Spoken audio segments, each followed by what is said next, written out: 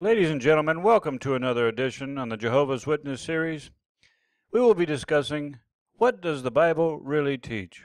1 Corinthians chapter 11 verse 3 is a favorite verse that is given to the foot soldiers of the Jehovah's Witness, highlighted by the Watchtower Bible and Tract Society in order to gain converts. The Jehovah's Witness have their own books and Bible called the New World Translation.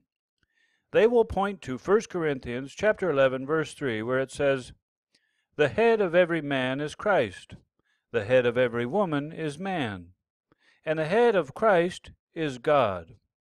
And then they'll say something like this: "You see, Jehovah God is the head of Jesus. Therefore, Jesus cannot be God." Big truth here, and after nearly a decade of studying the Bible, logic, philosophy, and learning from the top thinkers from around the world on the subject of religion, in particular Christianity, today I'd like to share my thoughts with you on 1 Corinthians 11. So the Christian looks at his Bible and thinks, "Aw, these poor people. I wish they hadn't fell in love with the Jehovah's Witness community and bought into the lie. It's so sad that they are emotionally attached and conformed their entire life around this to accommodate the lifestyle, and now the price to change is very great." So after the Jehovah's Witness reads a verse in 1 Corinthians 11:3 where it says, "The head of every man is Christ, the head of every woman is man, and the head of Christ is God," and they explain, therefore, Jesus cannot be God, the Christian says to the Jehovah's Witness, "Hurry, call the men in black. I've married an alien." The Jehovah's Witness says, "Alien? What do you mean, alien?"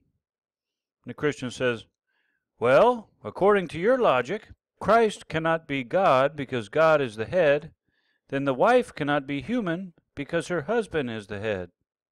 And the Jehovah's Witness says, "Wow, I've never thought about it like that.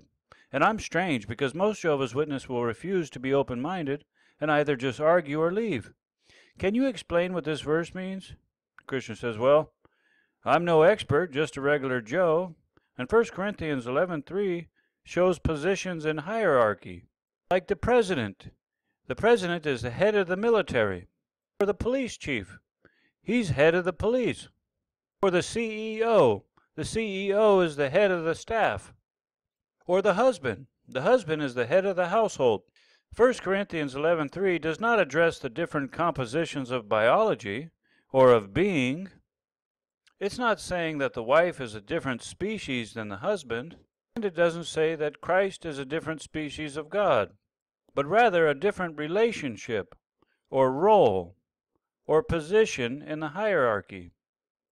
And the Jehovah's Witness says, "Oh, well, thank you so much for sharing that with me. I really don't want to argue. Thank you so much and have a good day." Well, thank you so much for watching.